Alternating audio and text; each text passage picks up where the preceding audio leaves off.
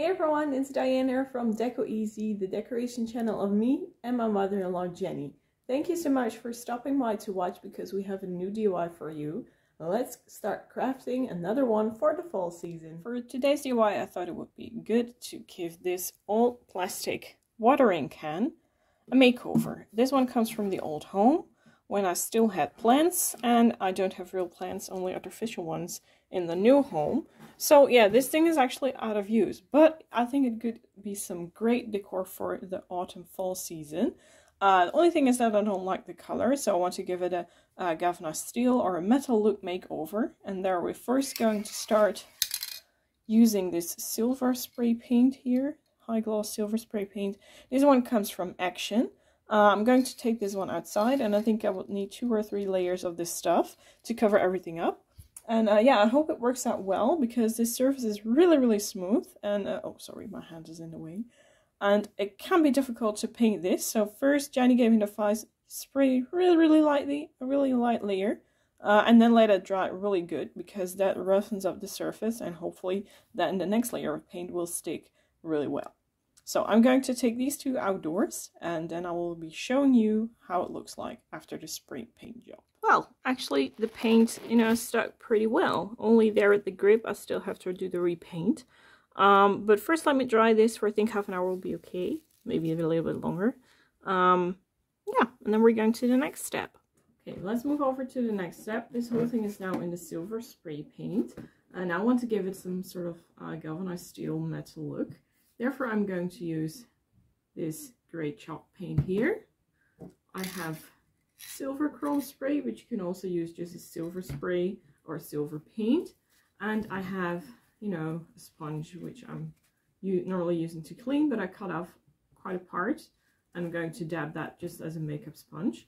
And for this stuff, because it's in spray form, I just have a paper cup, because they don't sell plastic ones here anymore. So now everything is made of paper or, bamboo stuff, but no plastic throwaway cups anymore.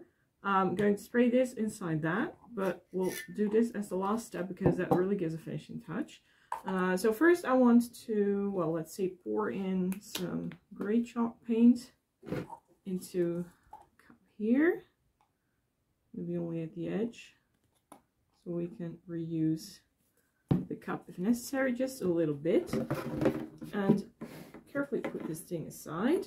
Now you take the yellow part of the sponge, dab it in here, you can see it. Now I have paint, first dabbing off the thickest layer, and then you just start dabbing just like that. Might look pretty weird right now. Dab a little bit more. While you dab, just press a little bit towards one side so you get a really, well, yeah, how shall I say it, this effect. Now it looks ugly, but believe me, this is going to look amazing if you use it with another type of paint. So I'm just going to continue doing this throughout the whole watering can until I'm satisfied with that result, and then is where this buddy here comes in. See you soon. This is what it looks like right now. Now it has to dry. I hope you can see it well because I can't turn it over. Oh, but of course I can do just this. This here is the other side. Now that is a little bit darker. I'm very sorry for the light. Suddenly the sun starts shining, and I can't control the light really well in here. So now I'm going to let the chalk paint dry, and then we're going to use the silver chrome spray as a last finishing touch. Okay, in here I have the paint. Now let me turn this over, use the other side. Now you can do the same. Oh, needs to soak up some more paint. Now you can do the same, but then with this paint, just randomly over your creation. And then look, it starts to shine just like metal. And this really gives a finishing touch. I don't have an instruction for this. Just do it and you will see how it turns out. Like this. And if you always, if you find a little bit too dark, then go ahead and use the darker, this paint, just use it again, no big deal.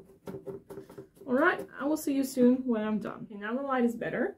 I think it dried really cool. Well, oh, there goes the light again. Can we focus on that? Yes. I think it looks really cool. This is annoying. But I want to give it an older look, so I have dark brown paint here. And let me lay this down flat for you. Hopefully you can see it. Just pour some upon your finger. Doesn't have to be that much. I think this here is more than enough. I like to just dab a little bit to divide the paint a little bit better. And then, for example, here is an edge, or there, you can just really lightly first go with the dark brown alongside that edge to give it a rusty look. Something like this. This is optional, but I think it looks cute. But of course you are free to do whatever you want.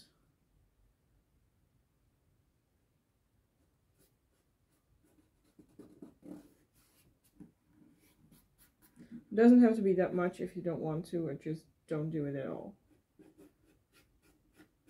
This is just optional. And then he's here. Let me focus. This is how it looks. Well, you can do it or you just don't do it. That's up to you. Okay, I tried to do two sides. This here is without. And this side here. Let me focus the camera for you again. This side is with the brown. Well, pick whatever you like. I'm going to wash my hands and I'll be back for a finishing touch with some twine and yeah, maybe flowers or something else from the fall season. I have the glue gun here and I have a piece of twine. First, oh, there went the twine. It fell upon the floor. Here was the twine. Let me see how can I do this the best way. I think I just start gluing here on the bottom side of the grip and then just wrap it around a few times. Hopefully you don't see it that well. Let me first bundle up this twine a little bit so it's hopefully easier for me to go through. Otherwise I think it gets stuck and I can't use the whole cloche. No, this will fit in between here. Okay, there we go. Let's say up here. Now, ooh, starts dripping down. I like to use a pair of scissors to push it down before the glue starts to cool. Hold it a few seconds. Yes, we're there.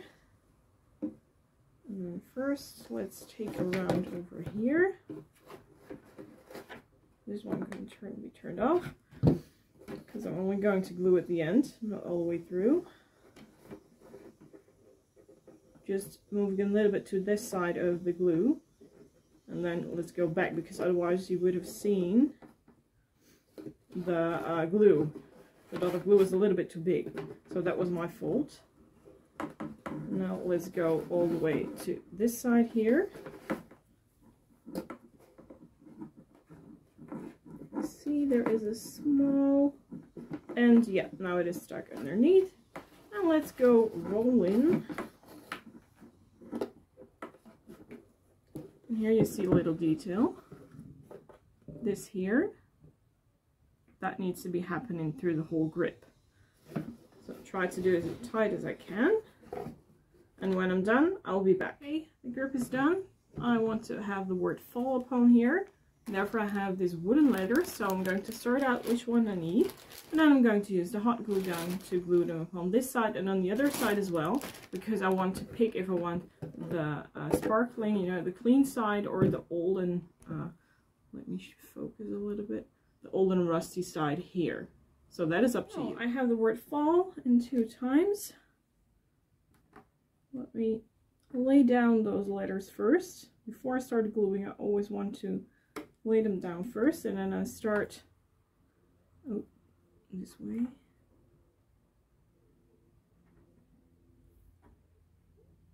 And kind of like to start, I think, from the inside, because then I can align everything better. The annoying thing now is that this thing won't lay still. Let me see if we can help that. Yes, like this. Okay, now oops. Align the whole thing. Well, the surface isn't flat, so that is a little bit annoying, and I don't have a sticker or something. This will do. First, let's take the L. Put some hot glue here at the back.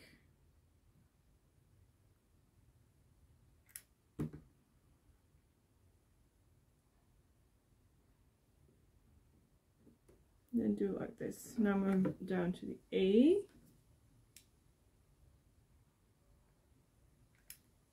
No spider web. Doing the same thing with the A. And then the F and the other L. Oops, sorry. The other L. The thing wasn't standing steady. Sorry. If you're using headphones, that must have been hurting your eyes. Or ears, sorry. And then the L. And I'm going to repeat the same steps on the other side. And then let's top it off with some fall decor. This is, by the way, also really cute to do with any, how do you call that, watering can. Here it is, fall. Inside of a wreath, for example. Here's the fall on the other side. Now I want to stick some autumn leaves in here, and therefore I have this big branch from the action. Let me cut off several parts, which I can stick up here. And I'm going to search if I have any other decor that might fit in as well. Okay, while I'm decorating, I try to stay on both sides of the grip by, for example, pushing a leaf here underneath first, and then stick it in the opening here. And then you get a really cool, in my opinion at least, cool arrangement, which you can see from multiple sides. Also will look good in your window. So you can look from it to the inside part, and people outside on the street might look to it as well. Actually, I think this looks pretty cute. Yeah, what do you think? Let us know in the comment section. Oh, of course, I can better show it here. What do you think of this? Let us know. We're really curious. Well, I think we're almost done. The only thing I want to do is distress these letters a little bit, and therefore I'm going to use this marker.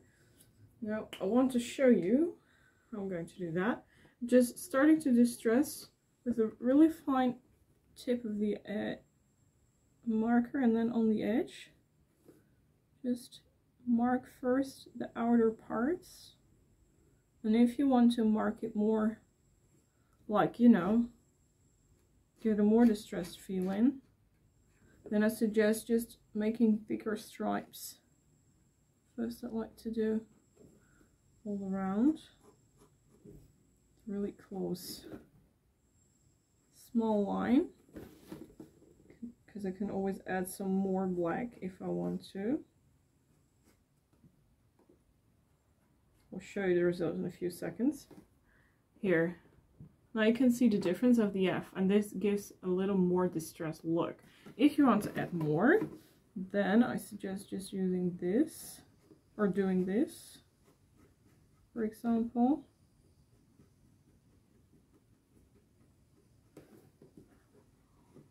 Like so. Now it looks like there is a part coming out, or a gap in the letter, but you can do it, yeah, differently if you want to. You can also use paint, but I like to use this tool because it's so easy just using a marker. I'm going to distress the rest, and I think then we're there. And here you see the final result of this DIY. Let me give you a close-up of those letters. This is how they look like right now. Just try to distress them as much as I could. And I also like the distressed watering can. Well, let me move over, or turn this thing over, I mean, to the other side. And on this side, I think it looks really cute too. I think I'm going to put this thing into, you know, behind my window. And so people from outside and myself from inside can see the thing as well. Let us know what you think of this DIY by writing it down in the comment section. And Jenny and I wish you a really nice day. Thank you so much for watching. Take care. and we'll see you next time. Bye everyone!